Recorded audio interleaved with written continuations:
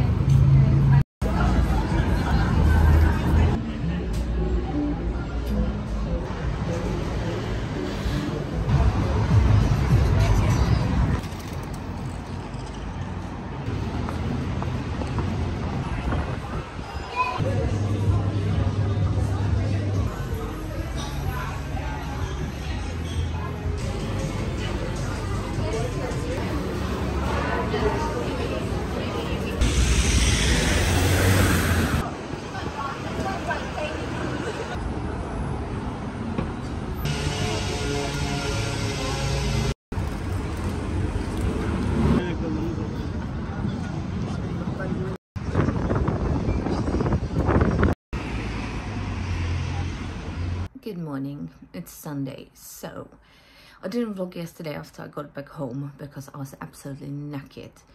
I actually had a really lovely day on the end, so I was very pleased about that. It was a Pride yesterday in London, so I was quite lucky because Shoreditch and Brick Lane in general wasn't as that busy, because obviously everyone was in Central for Pride. So I went to Cafe 1001, I don't know really how you should read that. I had a nice flat white and carrot cake, and then I got myself an aperol spritz. So it was really nice, and I was like working on my laptop, doing like little brainstorming and stuff, which I think went really well. So I was very pleased with that. Then I went for a salt beef bagel to the bagel shop. I love that shop. I probably started going there, I think it was last summer. It was like my go-to when I was in the area. It was £6 with the pickle or gherkin, whatever you call it, and as per usual it was absolutely delicious. The bagel was nice and salty, a little bit salty and salt with the crispy edge, and the beef as always, chef's kiss. So I can highly recommend if you're in London. What else? Then I went to Cha-oom, I believe. Cha-oom, I don't really know how to pronounce it, the matcha place. Honestly, it was one of the best matchas I had in London, and I adore matcha. I get matcha in any possibility. And usually I get it like, you know, like Pratt and Black Sheep Coffee, which is kind of like the chain coffee shops, and Blank Street Coffee. And then if I go to like independent coffee shops and they have it, then I always take it. But honestly, this one, like, you can tell it's a Korean like Korean theme, and Korean actually owns the shop, because that matcha was so smooth. I got the strawberry matcha and it was just delicious. And honestly, the matcha with the same quality, taste and smoothness I had in Korea. So that literally made my day. So I think that's my new go-to place for matcha. They have like a tea room as well in Farringdon, which is not far from my work. So I was thinking maybe on my lunch break I can sneak and get it, but we'll see while I'm at work. But yeah, I need to think about it yet. And then what else I did? Oh yeah, because the Shoreditch wasn't really busy, and in Liverpool Street in general, like, it was alright. So I was like, oh, let me check the Italy place. I think it's overrated. Obviously, if you're a big fan of Italian and love like the salamis and cheese and pasta and everything, then obviously you're probably gonna love it a lot. But to me, I just walked through, I took a few shots and I was like, interesting, but I can pass. There's nothing like I need to, like, I didn't even feel the urge to like buy something. Like, for example, and that's the thing, that's like the preferences I have, because if I find like a new Asian shop and I know they're gonna have the same shit as in every single one, but I always buy something. It's like either a snack or at least a drink. When I went there, I was like, cool, but I don't want anything. I don't want to try anything, right? And also it's quite pricey, I have to say, so just bear that in mind. And after that, I actually decided to walk towards, like, original plan was go to Bank, because I was like, it's not too busy, you know, so it's a nice walk. And then I realized, like, if I go literally down the road, I will be I can end in London Bridge, which I was like, that's again on Northern Line, which I need to take anyways back home. So I walked to London Bridge, and it was kind of bittersweet. So when I first time started to have like a proper office job in London, it was like, it's gonna be almost 5 years ago, which is insane. But my offices were in Moorgate, and that's when I actually started my yesterday's adventure. I was like, you know, let's go down the memory lane. And the office I used to work is all gone. There's like a new building which I recorded, and then when I was walking through, I was a bit like, oh my god, because my second job was the first office was in Angel, and then we moved to Aldgate. So I was always going to London Bridge and then being walking to Aldgate to WeWork. And you know, just seeing like how the city changed a lot, I was a bit like, wow, like I never thought of it.